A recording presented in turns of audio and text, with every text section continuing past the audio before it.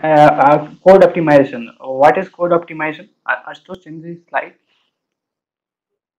Uh, Code optimization. It is a program transformation technique which tries to improve the code by making it consume less resources, that is CPU, memory, and deliver high speed. The code output must not in any way change the meaning of program. Optimization should increase the speed of the program, and if possible, the program should demand less number of resources. Optimization should itself be fast and should not delay the overall compiling process. Two types of optimization. First one is machine independent optimization, and the second one is machine dependent optimization.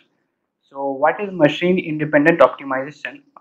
In this optimization, the compiler tasks in the intermediate code and transform a part of the code that does not involve any CPU registers and absolute memory location. For example, we have code. In this code, do while loop is running and value is less than 100, and the item is assigned to an integer value, and it is value is incremented as according the do while loop. In this code involves repeated assignment of the identifier item, which if we put this way, like if we assign item initially to the 10 and then we run will do while loop. So in this way, we should not any save the CPU cycle, but can be used on any processor. Dependent optimization. It is done after the target has been generated and when the code is transformed according to the target machine architecture. It involves CPU registers and may have absolute memory reference rather than relative reference. Machine dependent optimizers put efforts to make take maximum advantage of memory hierarchy. The basic blocks do not have any jump statements among them.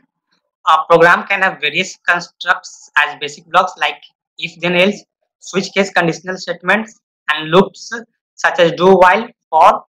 uh, Application of basic blocks plays an important role in identifying variables which are being used more than once in a single block. If any variable is being used more than once, the register memory allocated to that variable need to emptied unless the block finishes execution. So now we are talking about the loop optimization. Loop optimization is one of the type of independent optimization in which the speed of the execution gets enhanced and it can help in the parallel functioning of the system. Uh, Loop optimization plays an important role in improving the cache performance and making effective use of parallel processing capabilities.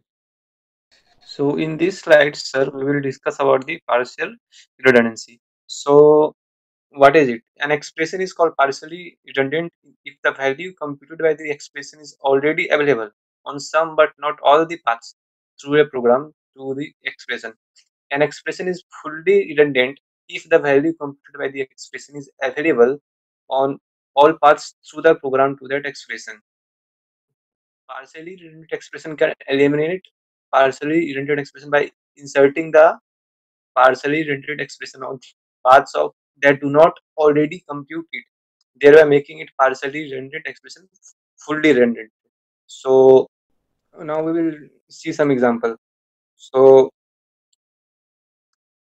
in this slide, if you see the value of a equal to y some operation on the z inside the if condition, okay, and if you see the value of c here, we also see the same thing is repeated, y operation on the z.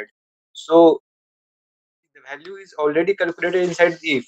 So here the value of c is redundant, and on the next code, the value of tmp variable inside the if condition is y some operation on the z. And if you see carefully, same is repeated on the else block, that is temp is equal to y some operation z. So here inside the else block, temp variable, this value is redundant, and same goes for the value of a inside the if condition and the value of c outside the So both is equal to TMP. So value of A equal to TMP is okay, but the value that we have here C equal to TMP is redundant. Now let us come to see some gate level questions on the topic of code optimization. The first question is, some code optimizations are carried out on the intermediate code because the four options are given and that is visible to you all, and the correct option is answer A, that is they enhance the portability of the compiler to other target processors. Now let us come to see the explanation of this question. Next slide please. Yes.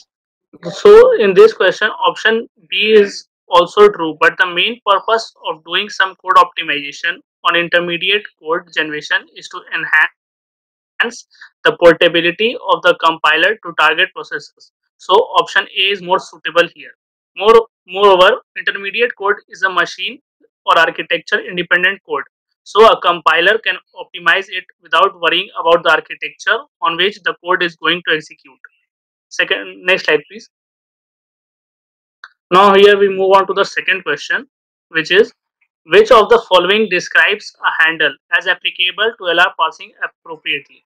The four options are given, which is visible, and the correct option is, it is the production P that will be used for the reduction in the next step along with a position in the sentential form where the right hand side of the production may be found.